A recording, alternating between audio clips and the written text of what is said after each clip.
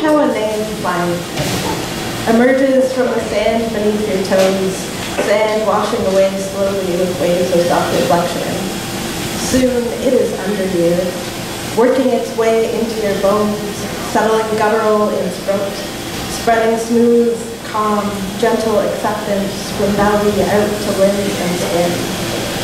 Funny how I can't remember where it came from, who brought it to me.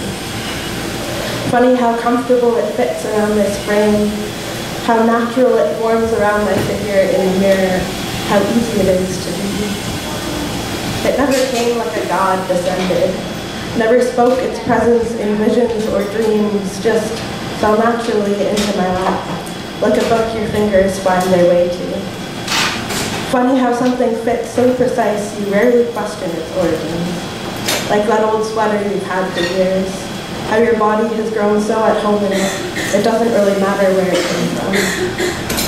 So beautiful to marvel at the sweetness with which it sits in love's mouths, how rich it moves over their tongues, to listen to it spoken and live the warmth of knowing that they are calling to a self deep inside me. The mystery of this word I hold in chest, in breath, this word that wakens my heart, that feels mine more than any name has, is that it came subtle, edged into consciousness slowly.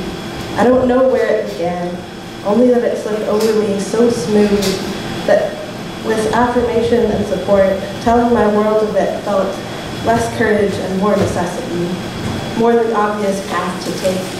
Seeing courage came only in retrospect, as it often does.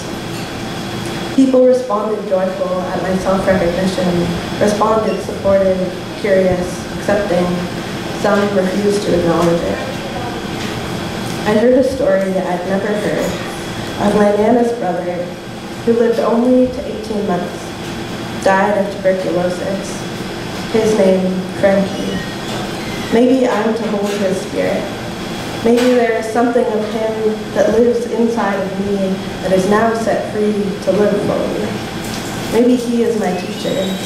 Maybe he will give me strength to live as much of myself as I can, to show my heart, when showing my heart is terrifying and vulnerable and necessary, to speak truth, to find beauty, to hold space for all your hearts to feel, to heal, to listen to the waves lapping at my feet, see what else this reflection discovers.